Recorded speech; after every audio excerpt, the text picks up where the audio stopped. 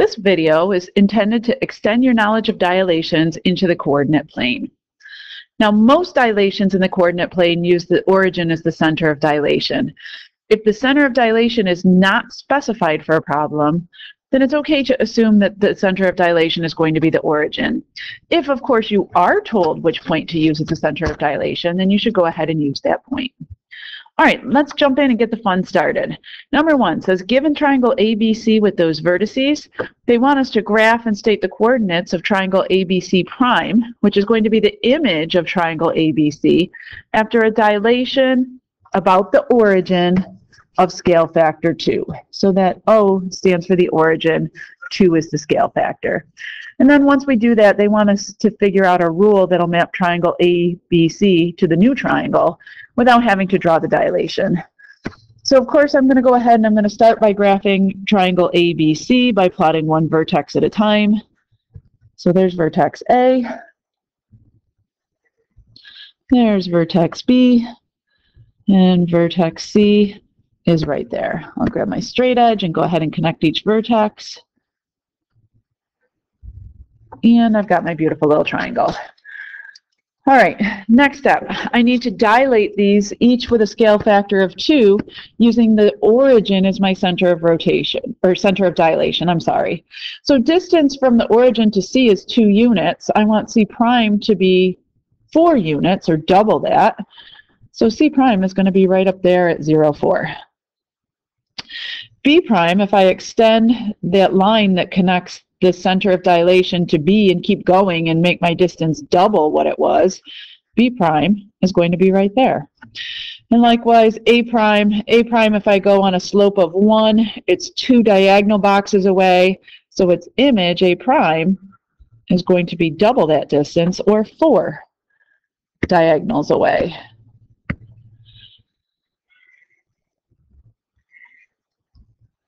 And there's my new triangle, looking as I expected, similar to the first, and that all the angle measures are the same. It's just the distances that are different. So now I've got to go ahead and plot those points, or name those points. A prime has coordinates -4, -4. B prime has coordinates 2, -2. And C prime, of course, lies at the point whose coordinates are 0, 4. So what they're looking for, what they want us to do, is they want us to find a rule that will allow us to map triangle ABC onto the new triangle without having to draw the picture. So in other words, it wants to know what's the relationship between A and A prime, how do I get from B to B prime, and how do I get from C to C prime without having to draw the picture? Hopefully by now you've figured out that since we used a scale factor of 2, these guys are all twice as big as their original was. So all I'm going to do when I'm dilating with my center of dilation at the origin, it's okay now to take this shortcut and simply multiply each coordinate by the scale factor.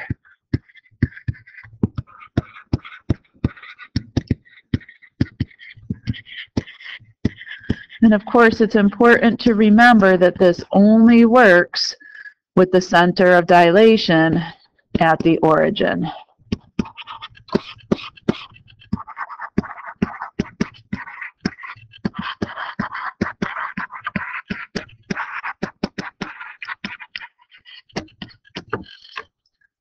All right, let's go ahead and take a look at number 2.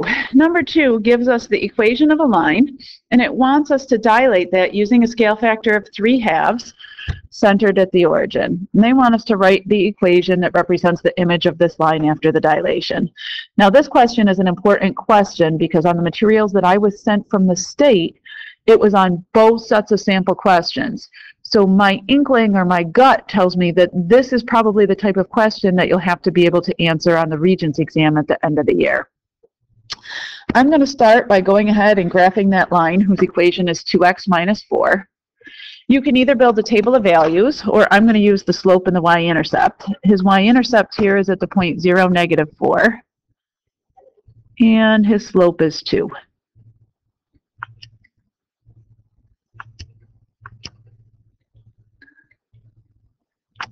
So there's where that line is going to go.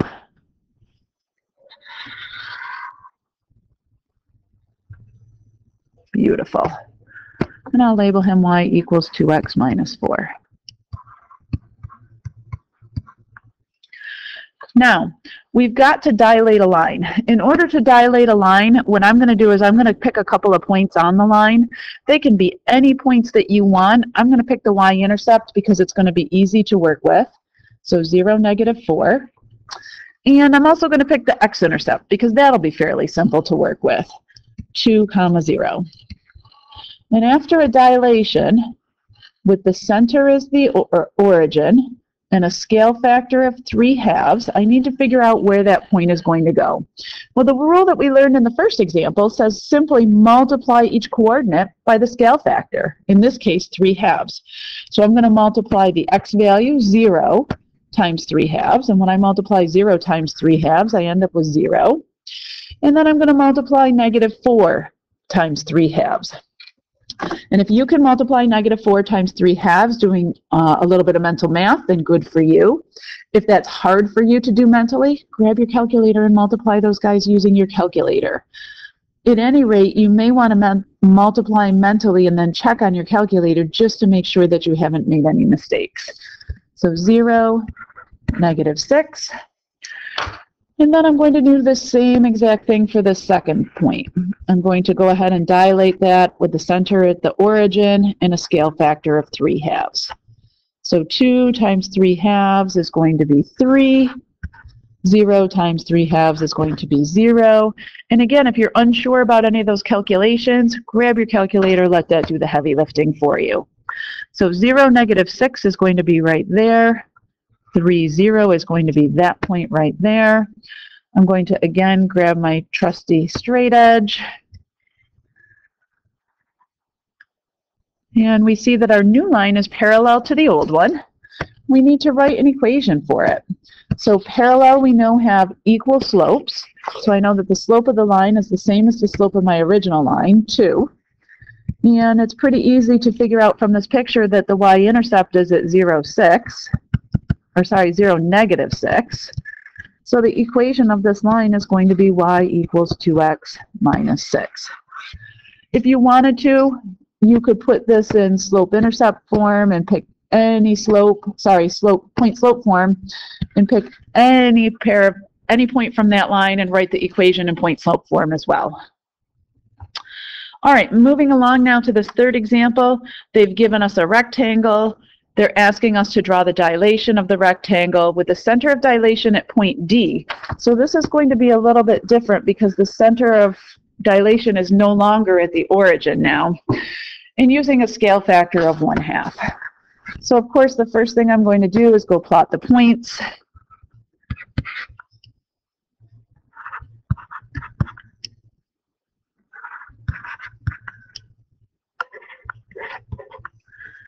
And I'll draw my rectangle.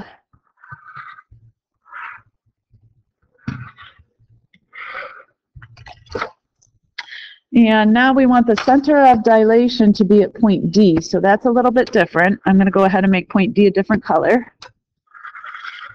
And a scale factor of 1/2.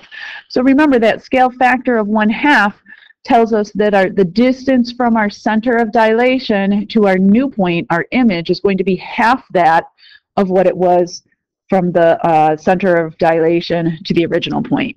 So for instance, looking at this, the distance from point D to point E is 6 units. The distance now to E prime is going to be half of that, or 3 units. So there will be E prime. Distance from D to G is 4.